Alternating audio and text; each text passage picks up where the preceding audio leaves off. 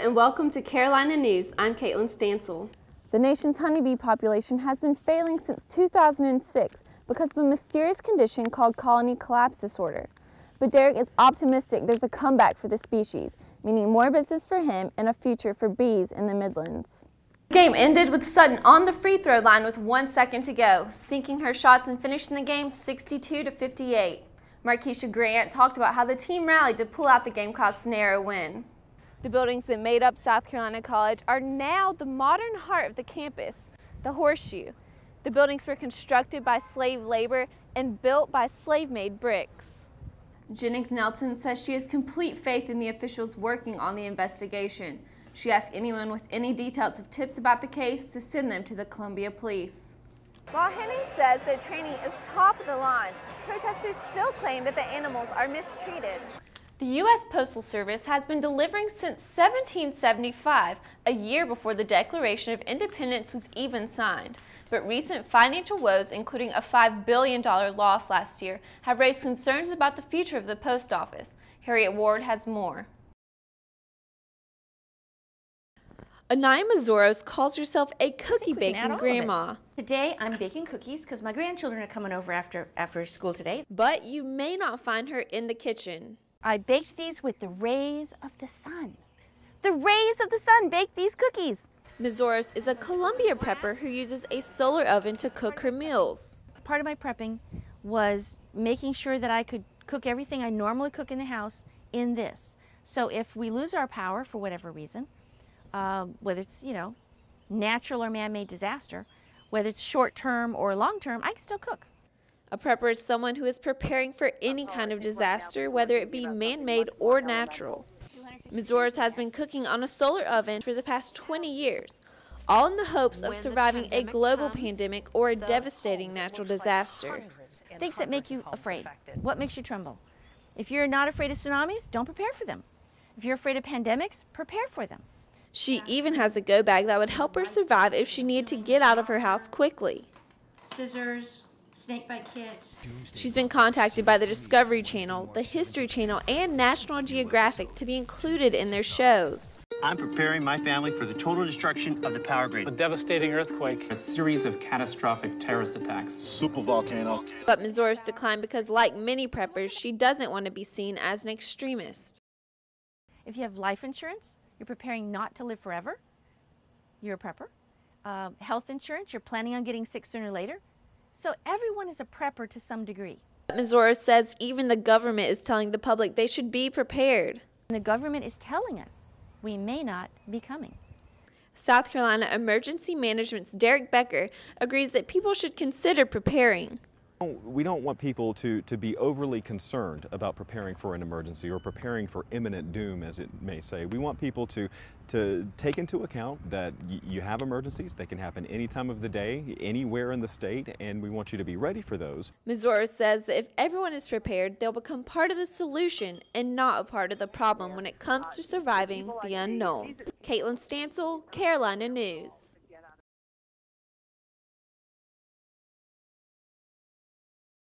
Fonte Flora is a pre-Civil War plantation home. The most recent to live here? 2 colonies of honeybees, an estimated 40,000 living within the walls. It's not good. I'd say this honey's been here for at least probably 5 or 6 years. Scott Derrick makes a living removing bees throughout South Carolina, North Carolina, and Georgia. But he doesn't kill them. He takes them home. Try to protect them as much as you can. I'm here to save them, not to kill them. He uses a hose and specially made wooden boxes to safely trap the bees and give them a new home. The nation's honeybee population has been failing since 2006 because of a mysterious condition called colony collapse disorder. But Derek is optimistic there's a comeback for the species, meaning more business for him and a future for bees in the Midlands. Dr. Mike Hood works closely with bees at Clemson University and says the solution to colony collapse disorder is still a work in progress. We have not got to the bottom of this colony collapse disorder. We're importing bees into the United States which show resistance to these problems. So therefore, we're trying to work with the bees rather than trying to work against the bees. Derek says saving the bees is the most important and rewarding part of his job. For me, it's a business and it helps provide for my family, but also it's a conviction that I have in order to save the honeybee. A conviction he loves to share with others. We'll bite right off in the middle. Caitlin Stansel, Carolina News.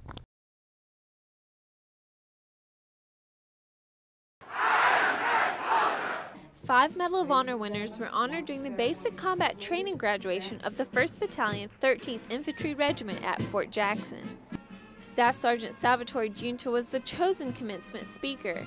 You great men and women about to go out and serve your country in ways that are amazing, ways that most people in these stands will never know, the things that will be asked of you.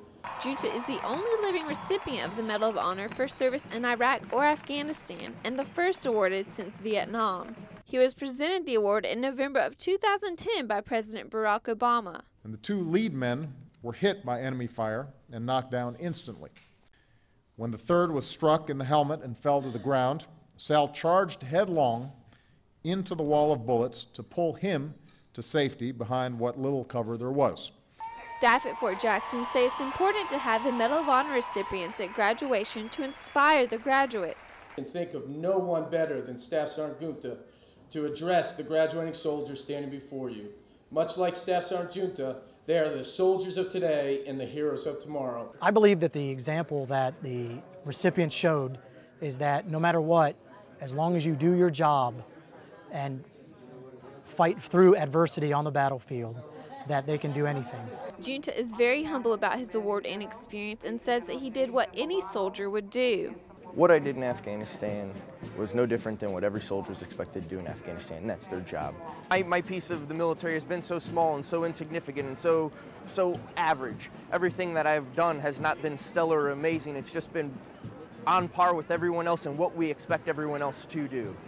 He says this graduation isn't about his actions or his award, but about the new recruits and their futures.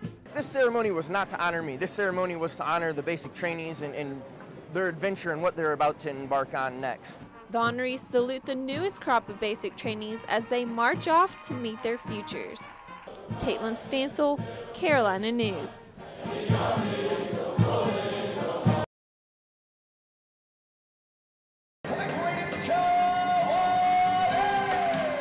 The U.S. Department of Agriculture claims that Feld Entertainment, the circus's corporate owner, allegedly violated animal rights. The circus settled out of court by paying $270,000 and agreeing to change their training methods. Ryan Henning has been working with the elephants for 7 years and says that they are always looking to better their training routine. On a daily basis, we're doing whatever we can to higher our standards, to change things for the better for the animals, if there are changes that could be made. While Henning says their training is top of the line, protesters still claim that the animals are mistreated.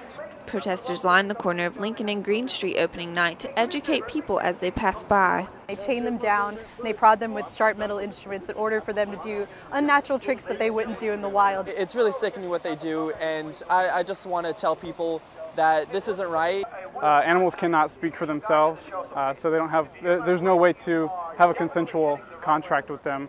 Henning attributes these claims to people misunderstanding what it takes to train an 8,000-pound animal. A horse. They might know a little bit about a dog or a cat at home, but they're uneducated when it comes to how we care for our animals. The new training programs are set to be in place by March 31st, but for the next few days, the greatest show on earth will seek to entertain the crowds of Columbia. Caitlin Stansel, Carolina News.